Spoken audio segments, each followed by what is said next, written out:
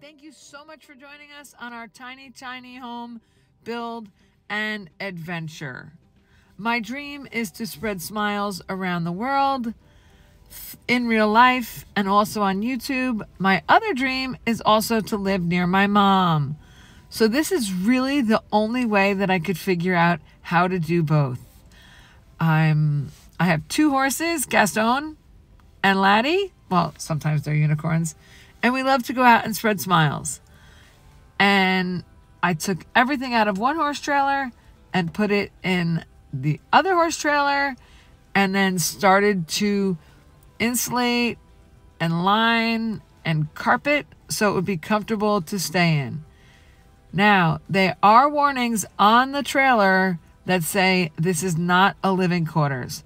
The reason why is because you cannot have a propane or a gas generator inside of a closed area because of carbon monoxide poisoning. So do your research.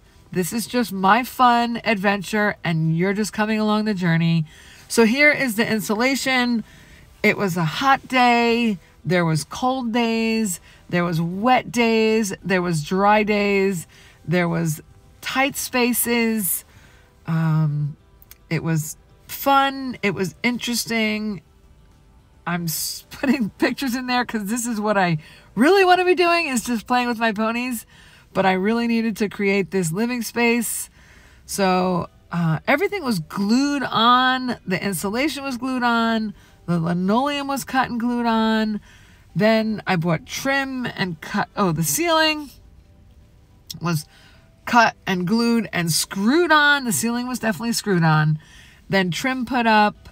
It's super simple, not so super easy. Lots of measuring, lots of small cuts, lots of big cuts, lots of, like I said, hot, cold. It'd be cold in the morning, but hot during the day. The sun would be coming in.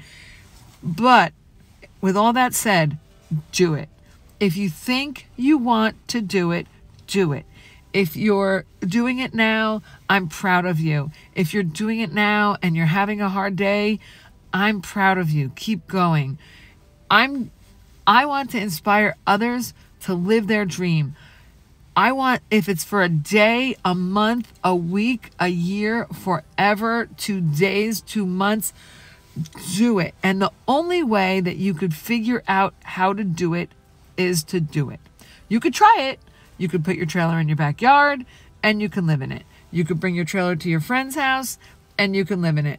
But you're still relying on those comforts of home, a bathroom, a washer, a dryer, things like that. So in order to really do it, you just need to do it. And if it fails, sell it all and get a job and, you know, live the typical American dream. But I'm saying I don't want to live the American dream. I want to truly live. And so far, since I started this project, I really feel like I'm finally living. It's fun. It's adventurous. It's scary. It's simple. It's easy. It's difficult. It's interesting. It's learning. It's researching. It's